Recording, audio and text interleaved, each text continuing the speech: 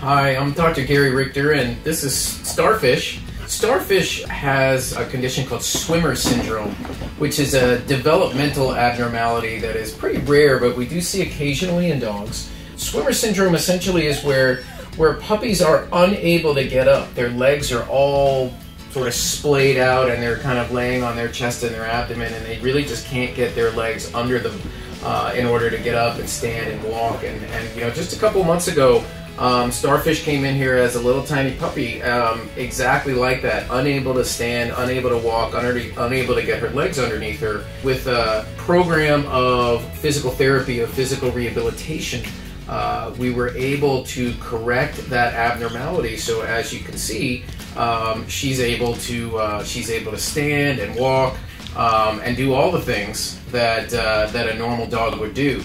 We set up a pathway for her to walk with walls on either side, so the walls prevented her legs from splaying out, and that was a way for her to begin to build muscle tone to allow her to keep her legs underneath her. We used various orthopedic devices to help prevent her legs from splaying out. And there were a lot of various exercises that just promoted strength and conditioning and range of motion, and really a lot of just training to get her to really understand and learn how to walk in a way that a normal puppy and a normal dog would walk. So, you know, at this point she has made an absolutely miraculous recovery over the past few months, and that is really thanks to the staff at Holistic Veterinary Care, to the folks at the Friends of the Alameda Animal Shelter that have taken the time and the care to give her the chance that she needs.